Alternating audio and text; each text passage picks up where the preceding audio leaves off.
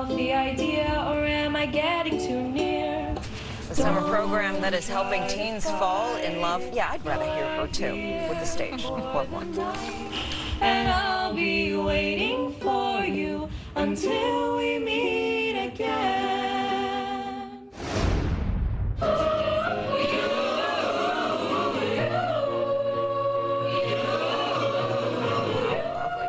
The summer program that is giving some teens a chance to perform.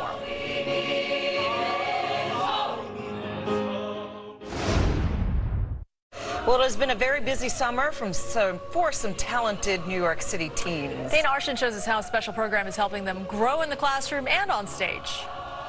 Just a few months ago, John Rodriguez never would have felt comfortable singing publicly. And I'm so dizzy, don't know what hit me, but I'll be alright. Now he has an audience.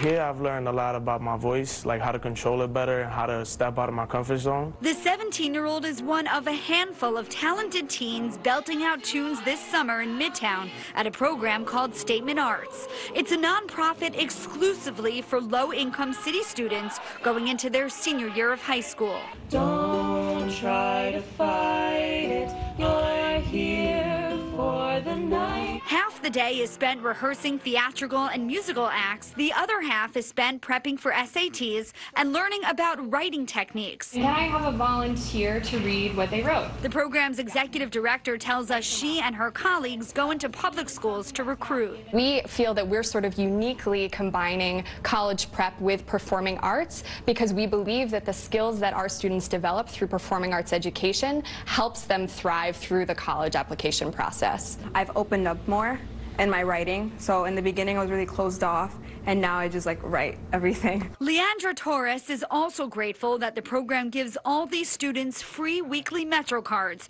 It's a huge burden lifted off their family shoulders. Since we don't have a lot of money, we have this opportunity to be with people who are in the same income as us and want the same opportunities as us, and we feel a part of something instead of being not a part of something. The last day of this summer program is on Friday, and for the big day, the students have a performance planned. They even showed me a few moves. Don't believe me, just watch.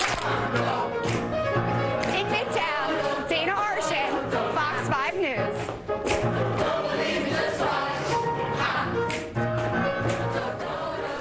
She looks like she could be part of the group. That. So fun to watch. All right.